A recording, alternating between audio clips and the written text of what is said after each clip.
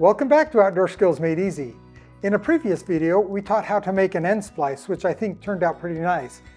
Today we're going to teach you how to make an eye splice, which is very handy. Here we go. So I'll just take my knife. We'll cut this rope that we used before to teach. There we go.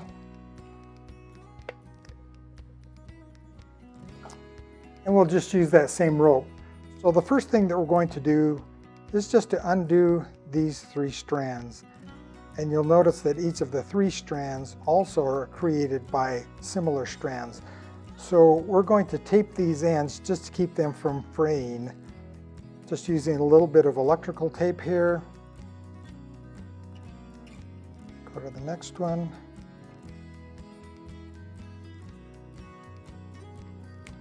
And that will just keep our working ends together, make it a little bit easier. Now we're going to decide how far down the rope we want the eye to be. So we're going to leave about 10 inches maybe of rope they're going to work with. Make the eye.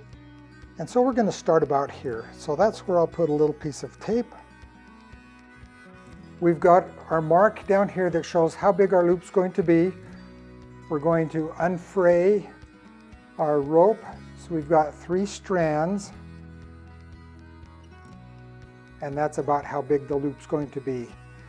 So as you get your 3 strands undone, just shake them a little bit, and you'll see that naturally you can see one of the strands will lay on top and 2 create a valley. So they're kind of side by side with one on top.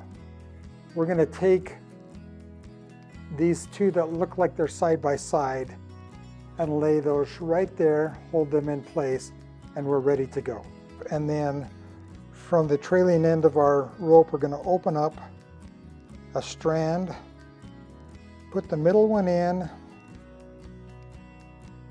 give it a little pull, and I like to give it a twist to keep these strands nice and tight.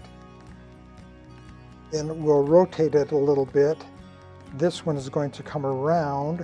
You can see this one that's coming up next. So we'll open that up.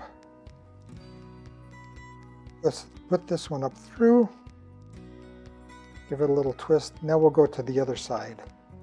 So following this rope up, you can see that we've got one going down through this strand. This is our target. So we'll go open that up underneath, pull it up through, give it a twist. And now the most difficult part of the weave is done. So now we can just go over and under, going around first, second, third, and follow that down, and it'll end up as the same weave as we've done with our end splice. So let's work on this line coming up. You can see that this is the next one we want to do. We want to go over and under. So we're going to open that up, over this one, under that one. Rotate. This one's next up, so we're going to go over this one, under that one. You can start seeing a pattern that is easy to follow. Once you get the first 3 in, it's pretty easy. Rotate again, over this one. Now it becomes tricky. Don't be confused with this other rope that you've already put in. Follow your main line up, and you can see that this one we've got to go under to come back out. There we go. Give it a twist, make sure everything is tight. And now we'll advance to the next one. So it doesn't matter which one you start with, as long as you're alternating. So of course we're going to go over this one, under this one.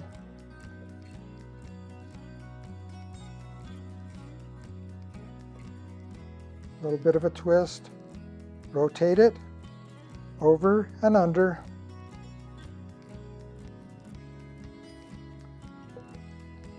rotate it.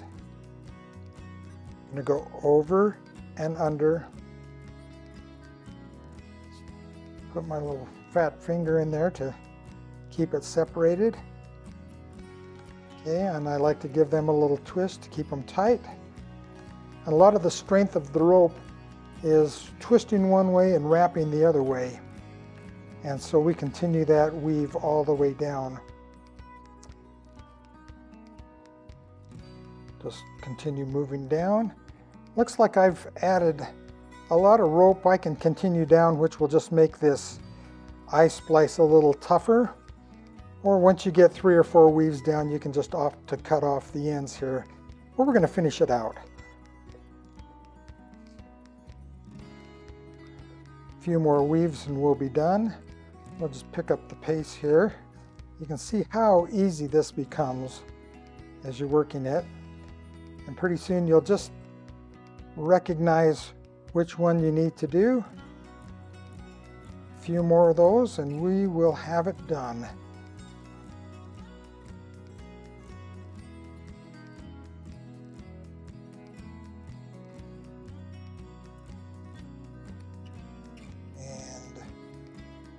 Put it over and under this one.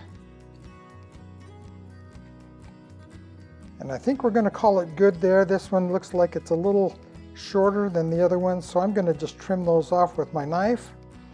We're going to give it a rub, which helps to seat those down in there nice and tight. There you have it, an easily done and very handy eye splice. With a little bit of practice, you too can do this easily. We hope that you'll try it. And we hope that you'll join us again at OSMEtv.